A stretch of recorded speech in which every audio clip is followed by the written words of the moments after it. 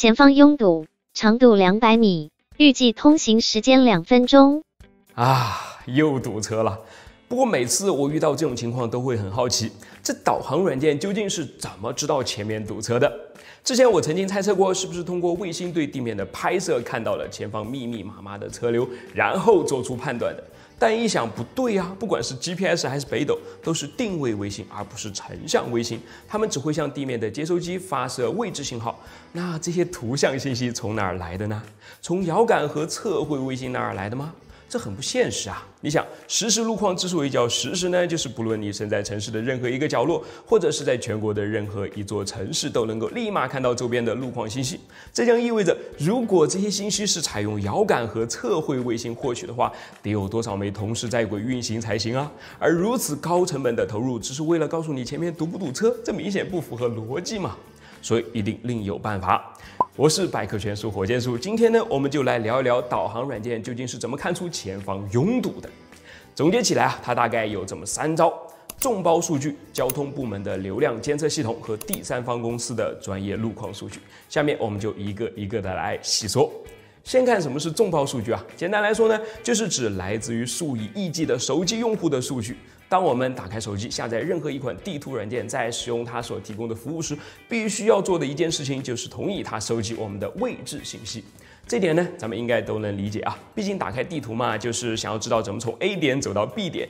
你要是都不告诉人家 A 点在哪儿，还非要人家告诉你这中间该怎么走，不就是在耍流氓吗？所以很自然，地图软件于是就有了你实时更新的位置信息。通过这样的信息它就能够计算出你前进的方向是什么，前进的速度是什么，并且呢，在这样一个位置、这样一个方向上前进，你的速度到底正不正常了？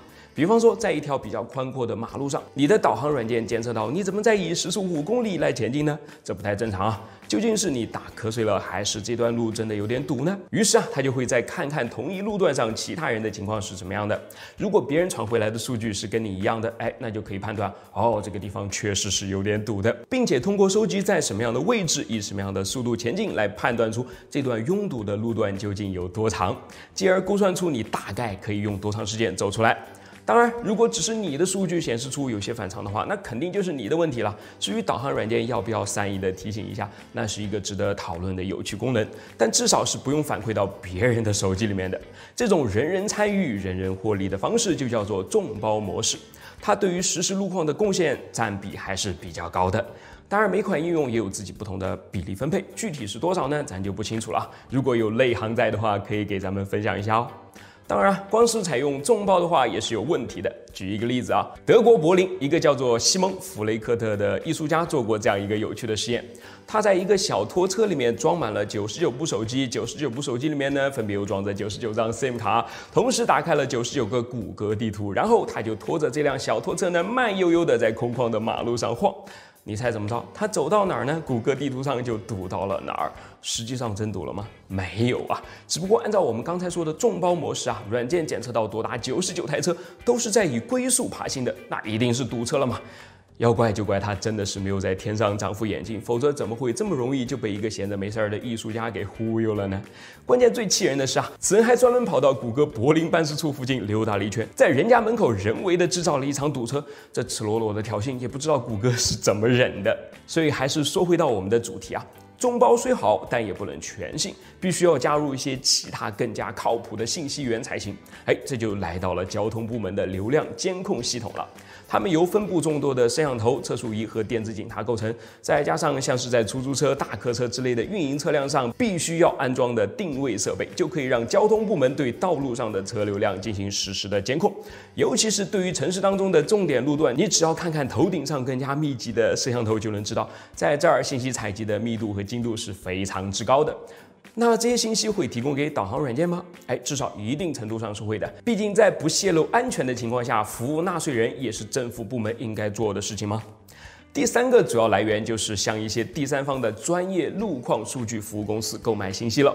由于是专业公司提供的，所以这部分的信息是最有参考价值的。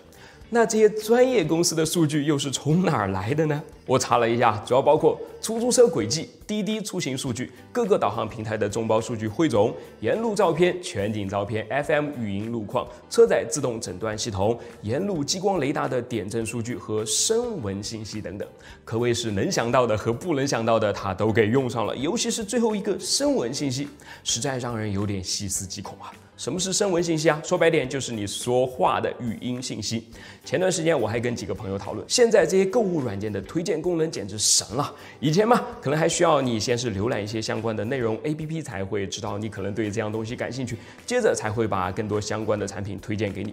而现在似乎已经不需要你浏览些什么了，好像你心里想着要买哪样东西呢，就可能会出现在你的推荐页了。哎，怎么会这样呢？难道手机会读心术了吗？其实你只要仔细的想想，会不会是你随口跟谁说了一句跟他有关的话呢？手机会不会一直在监听着我们呢？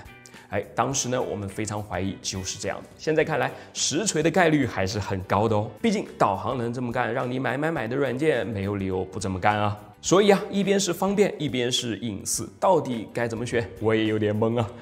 我是火箭叔，关注我，咱们一起来讨论讨论。对了，今天大家肯定也听出来了，我还是有点感冒的，并且呢，后面的背景墙还没有完善。